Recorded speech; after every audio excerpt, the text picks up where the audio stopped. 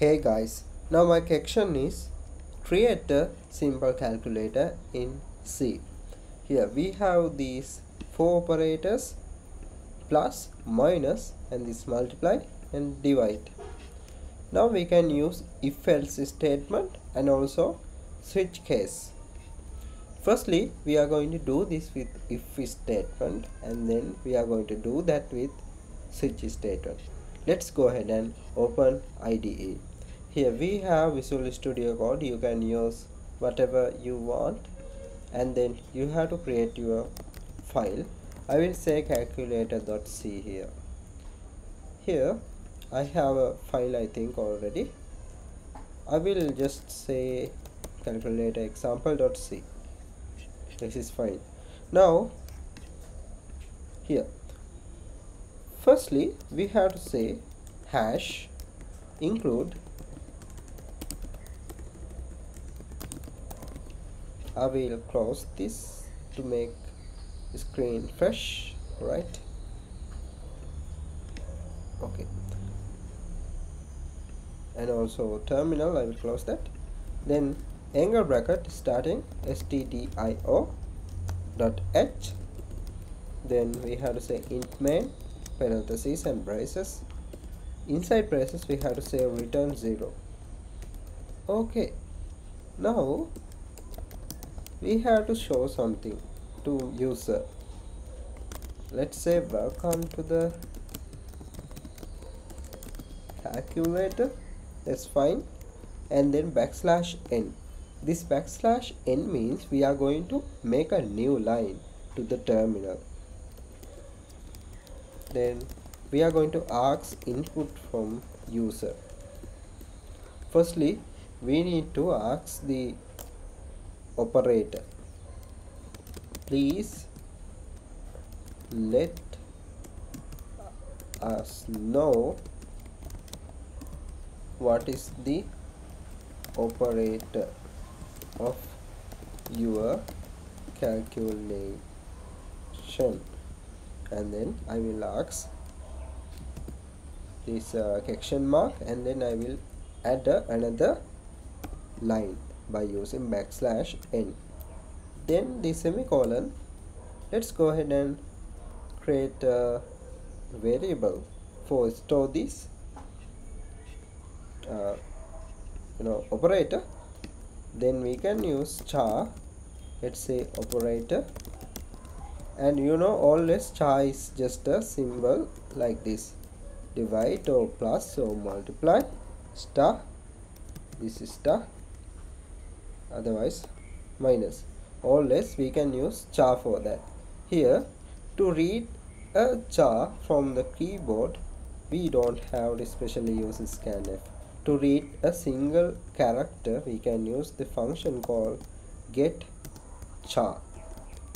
It will read input from the keyboard and store that in this variable operator. Alright, now we need to ask inputs. Let's say printf and then semicolon. Inside double quotations I will say please input number 1. There are no any instructions for the question. I can do this as I want. Please input number 1, and here user can input floating point numbers, so we can use float data type and variable name, let's say as num1 and then semicolon. Now I can use scanf function, double quotations, inside double quotations have percentage symbol and then f. Alright, and then comma. Now we have to specially say ampersand and then variable name. The reason because we are using ampersand is we have to say where is that variable stored in the memory. Now we have to say user to input the second number. Please input number 2. Here I think we have to add new line, otherwise user have to input that value in the same line of this letters. Here also \n. Okay, again also float num2 semicolon. Scanf will help us to get input from the keyboard. Inside double quotations percentage symbol, and then f. Here we can separate by comma, and then ampersand num2 semicolon. Alright, here we have two inputs. Now we have to perform the calculation. To perform the calculation, firstly let's use if statement. In here, inside of parentheses, we can say operator is equals to, in the single quotations. Alright, in the single quotations we always have to check the character. If we put double quotations, we will end up with the error. In the single quotation we have to put the operator or character here. Firstly let's put plus here. Okay, let's add the operation here.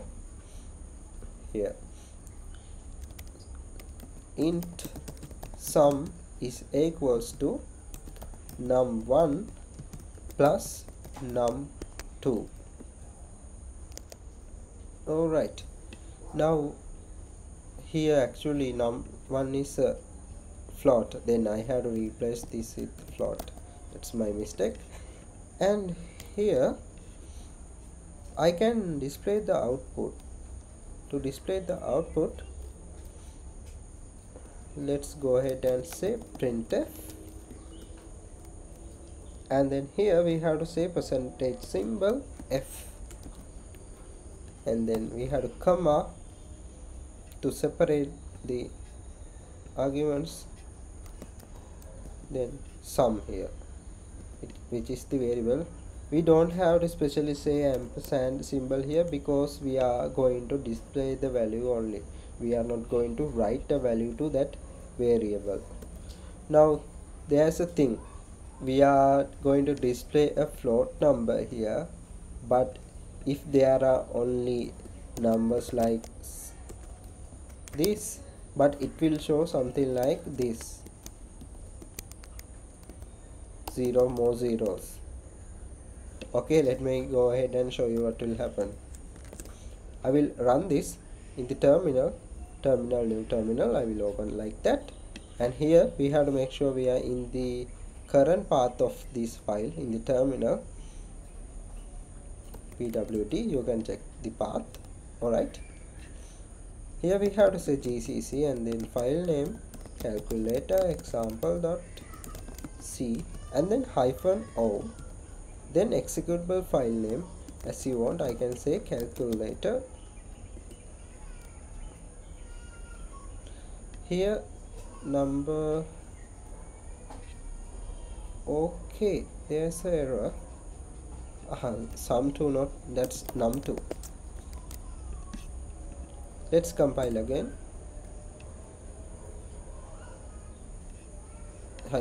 Here I have to remove this one. That's not a code. I was added that to show you what will happen here. Now to run this, here you will see this executable file calculator is created. To run that, remember always you have to use ./, otherwise you will end up with the error, because we have to specially say we are going to access the current path and then the executable file, which is calculator. You have to use whatever file name that you use it, whatever executable file name. Okay, please tell us the operator. I will put plus symbol here. Now input number 1, I will say 100 and 150. Now you will see more zeros. Actually such useless display. How we can limit that? Into only 2 decimal places like this. Only 2 decimal places. We can do that after this percentage symbol and before this F letter. We can say 0.2. This is the place that you can change the decimal places. If you want more zeros like 3 decimal places, you can change this to 3. I will choose 2. Now here I have to compile this to see changes and run again. I will say plus here, and then number 1 as 100, number 2 as 150. You can see it has been limited to 2 decimal places after the point. Okay, now we can do the similar things for other operators too. How we can add next statement? For that we can use else if. In the parentheses we can do the similar thing. We are checking operator is equals to. Now in this case we can use minus. Now at braces we can copy this and paste that here, and I will say minus instead of plus. Also I will just do the multiply thing here by star symbol, and then removing the minus symbol with the star symbol like this. Alright, here I will copy this and paste that here to do divide option. I can replace this star with divide. Alright, now I can compile that and run again. Now I will try to say operate as minus, number 1 as 100, number 2 as 90, and I will press enter. Now we can see the result. Now let's go ahead and try the multiply option. Add the star here. I will say 10 by 2. Here we got the result as 20. Now the final one I will choose the operator as divide. Here we are using actually / as the divide operator. Now number 1 is 100 and I want to divide it by 10. I will receive this 10.00. Okay, that is the result. Now this is how to do that using if statement. Now let's go ahead and use switch statement and stop using this if statement. I'm going to just comment this out. Here I can say switch, now parenthesis. Now I have to say this variable name, which is the operator. This is the variable. Now braces. Firstly we have to add default case. We can break that. Remember, keep some indentation, otherwise in later I will show you how to fix the indentation, especially in this Visual Studio Code. Let's go for first case, which is the plus. We can say case and then single quotations. In the single quotation we have to write that character which is plus. Now we have to put colon. Now here we have to do the calculation but avoid creating new variables. Instead you can go to above and create that variable that you want. I can say float sum or final result like that. Then here we can access that variable, but keep in mind you have to have some indentation. Final result is equals to num1 plus num2, and then we can go to case 2. Case 2 is just minus, and we can add say colon here. Then we can do final result is equals to num minus num1 minus num2. Remember, you always have to put break in each and every cases, otherwise if this executed, then it will try to see these, it will never ends. And remember, you have to use break keyword. In the next one, we can say case, and then here I will do multiplication, and then this colon, we can do final result is equals to num1 is multiplying with num2. Alright, and then break keyword, case last one, which is dividing, and then colon here I will say final result is equals to num1 divide by, using this /, okay, num2, and again break keyword. Now if user entered wrong operator, it will end the code using this break keyword. Okay, now we can run this. Open the terminal again.